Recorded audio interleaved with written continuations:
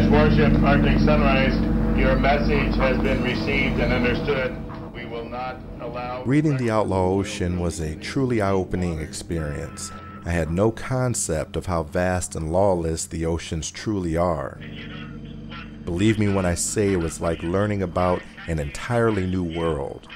The sheer brutality perpetrated against deckhands, the rapes, the murders, abductions, forced labor, it was all mind-blowing. The level of corruption and utter lack of regard for life on display by various government and corporate entities was beyond maddening. To say I was shocked would be a gross understatement. I can't say that there was one chapter in particular that stood out to me, as the entire body as a whole was, for lack of a better word, captivating.